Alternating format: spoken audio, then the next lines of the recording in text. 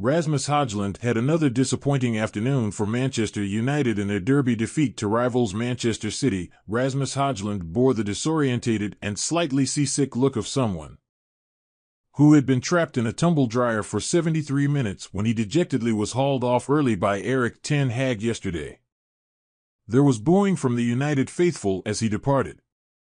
Not towards the Dane but towards Erik ten Hag's decision to take his £72 million striker off. Old Trafford recognizes the talent and the effort, but in this United team their star signing is struggling to keep his head above water. At 20, he has, by his own admission, a lot to learn still, and in the company of the European champions it showed, caught on the City carousel yesterday as the apex of a United side who did not know whether they were coming or going. It was a dizzying ride. And not in a fun way.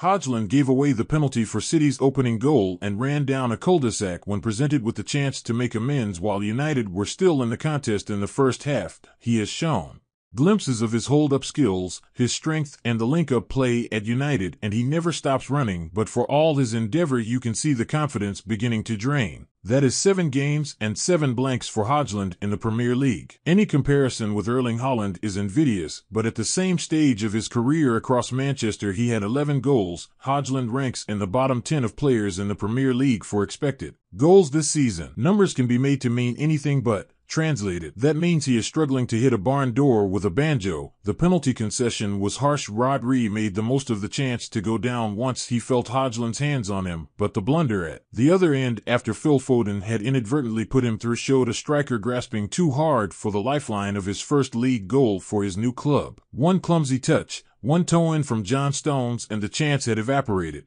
Nothing resembling it appeared for the rest of the afternoon.